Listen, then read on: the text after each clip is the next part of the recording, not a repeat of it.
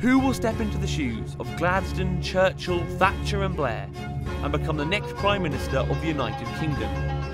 The South decides. With studio presentation from Ross Perkins, Lucy Wilson, Zina Al-Abaidi and me, Olivia Martin. This is our election night coverage. Has David Cameron done enough to rule in his own right?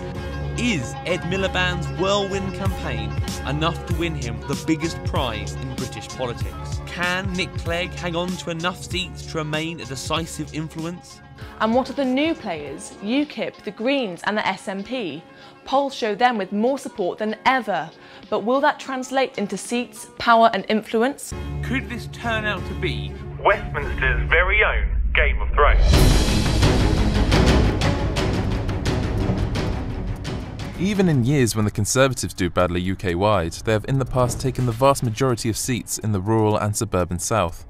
Labour never expects to get large numbers of seats in this region, but the ones they do hold are vital to their chances overall.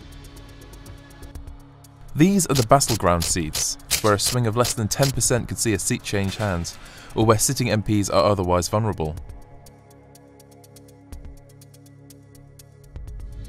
Labour will be looking to knife-edge Brighton, where swings of less than 2% could deliver 3 vital seats at the expense of the Conservatives and the Greens.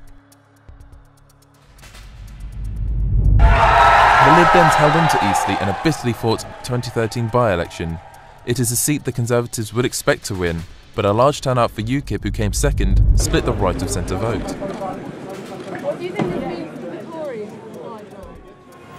Southampton is Labour's only parliamentary power base in the south, and this gives the city's 2 seats huge national importance.